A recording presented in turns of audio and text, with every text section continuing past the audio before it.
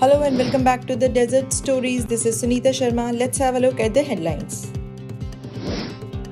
Based on her social responsibility in supporting humanitarian initiative and her belief in the role of charitable action undertaken by civil society institutions, Her Highness the Honorable Lady Aseda Ahad Abdullah Hamad Al Busaidi, spouse of the Sultan of Oman, has issued directives to provide financial backing to the Thakkar or Ending Financial Crisis initiative through Ahad Foundation.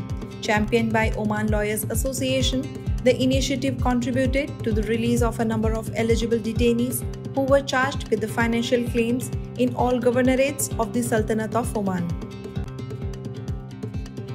The Sultanate of Oman expressed its sympathy for the Republic of the Philippines due to the floods and the landslides caused by the tropical storm that swept several regions of the country.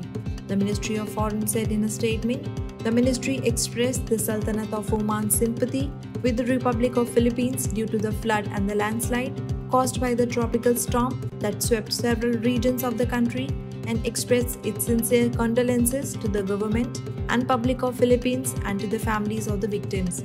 We wish a speedy recovery for the injured. In an attempt to raise awareness about climate change and environment protection, Indian community members joined hands for cleaning wadis, hiking trails across 3 different cities in Oman on 9th of April 2022 as a part of Community Service Fortnight or Seva Utsav.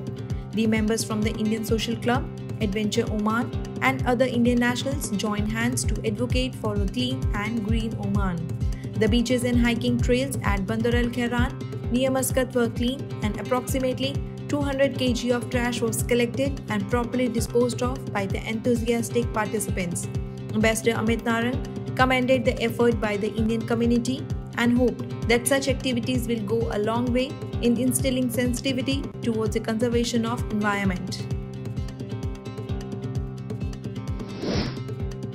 Motorists in Dubai can now pay for parking tickets through popular mobile app WhatsApp, the Road and Transport Authority said on its website. This will allow vehicle owner to save 30 fils on SMS. To pay via WhatsApp, the vehicle owner has to write down the plate number and zone number duration. The parking ticket cost will be deducted from the digital wallet of the motorist. Director of the Communication and Information Technology Regulatory Authority, Salem Al-Athena says, the authority has a vision to Kuwaitize the field of information security in all sectors of the country.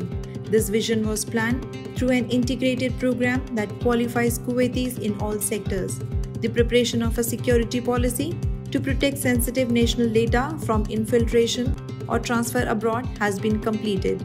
It will be issued soon and the state sector will start implementing it. That's all for today. Stay tuned for more desert stories. Till then, take care. Thank you.